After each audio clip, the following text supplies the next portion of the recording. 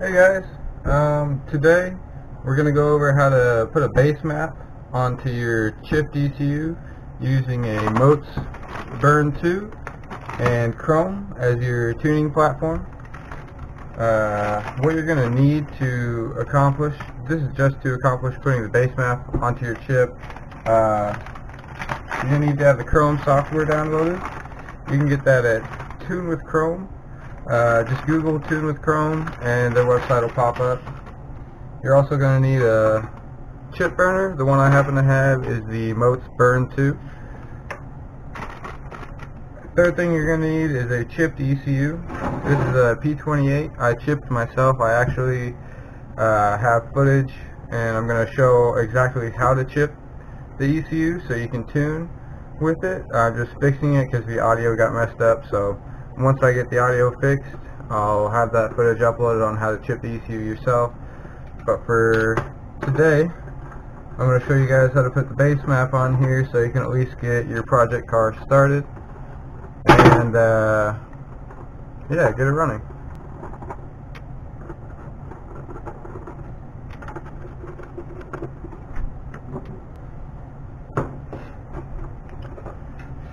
So on the inside of here, you can see we have our chip.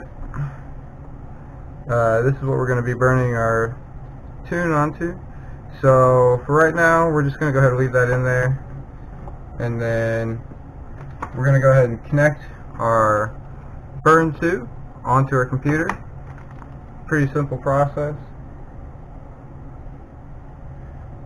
Just go ahead and connect your USB cable.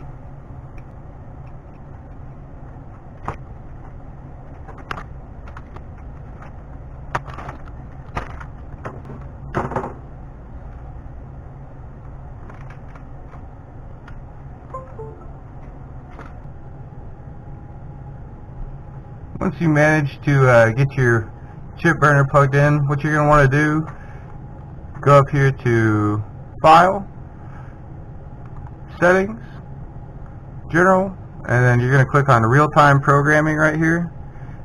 Let's go ahead and get this a little closer so I can show you what I'm talking about. You're going to want to click on Real-Time Programming right here, and then make sure under Hardware Type, since we're using a Burn 2, we're going to select Moates devices, and then we want to go ahead and go over here to detect connection.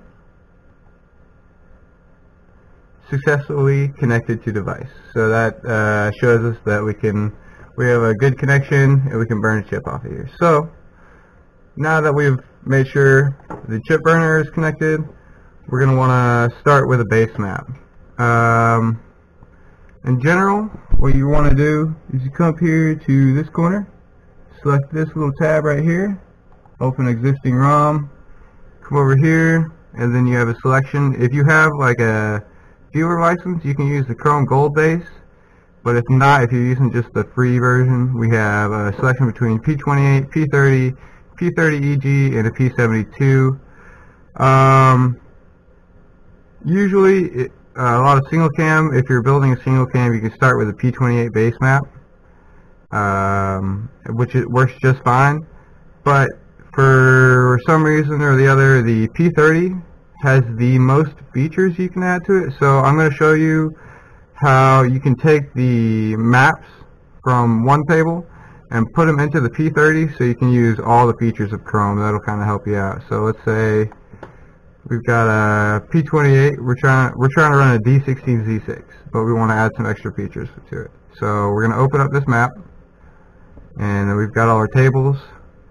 Right here is our low cam ignition table, and then we can switch over. Right next to it is our high cam ignition table, and then low cam fuel table right here, high cam fuel table. So let's just say we're using stock Z6 and we just want to add some extra features like launch control and full throttle shift and some other stuff like that. So we're going to go up here to File,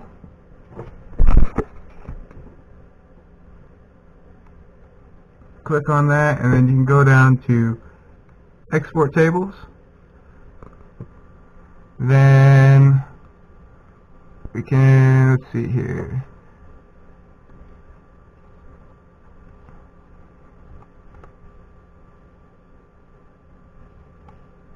Stock Z6. Click save. And then we're going to come back up here.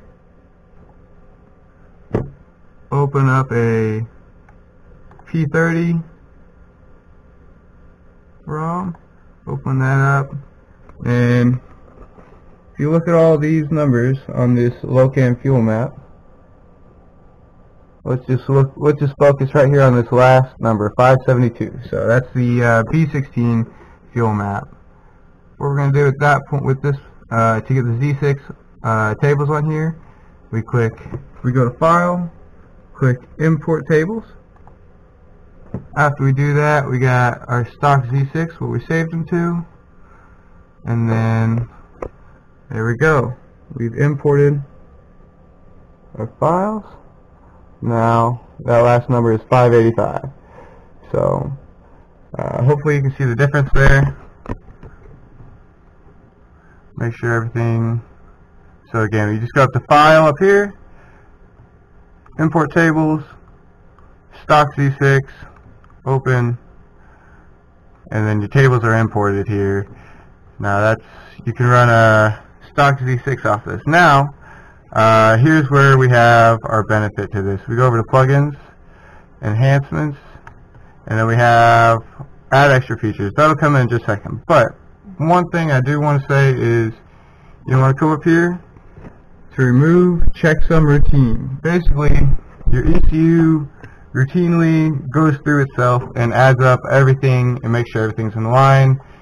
And if not, it can go into a limp mode. So, and you don't want that to happen. So we're going to remove checksum routine. Click OK. Now we can come over to Options. These are not quite set up properly for a Z6. The P28 ECU, if that is what you're using, and if you are using a Z6, does not have a knock sensor, so we disable the knock sensor. But we're going to enable our atmospheric pressure sensor injector test circuit, and so on. We can adjust our vtec level.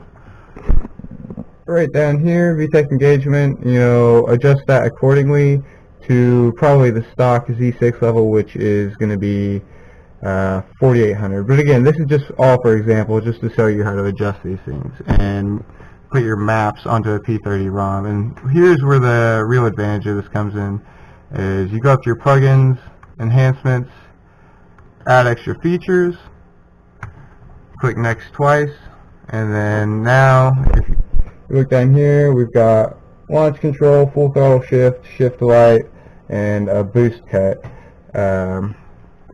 All can be adjusted to your liking. So set these however you want to set these, and kind of go from there. If you don't want full throttle shift, just kind of set your limit above what like your rev limiter is and all that, and your shift light above. Obviously, if you don't want your shift light, just set that higher than what your rev limiter is. So after you kind of get everything here in place, just kind of go back. What you would want to do is you want to probably save that file, and then since you're connected to your chip, I'll show you how to burn that in just a second. But I have a basemap file that I do need to put on my chip for the particular motor, so I'm going to go ahead and open that file, and we're going to burn that onto a chip really quick.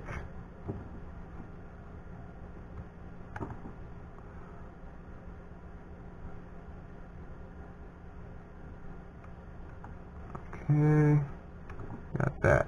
So now that I have the basemap loaded that I want, everything set up the way I want it for the particular motor I have, we're going to start using our Moates burn device.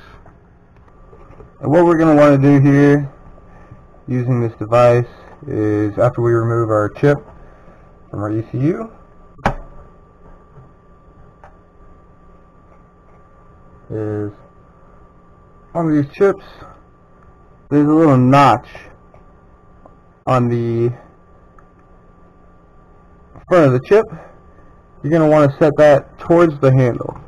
So you lift up your handle here to open up the slots, and you align this last pin with the bottom pin on the chip burner. And slide that in. Close our handle. Alright, so once we get our chip in there, we're going to come up here. We're going to go ahead and select burn. Connecting, writing data to ROM, verifying data from device, and ROM data successfully written. Alright, so at this point we have successfully put our base map onto our motor.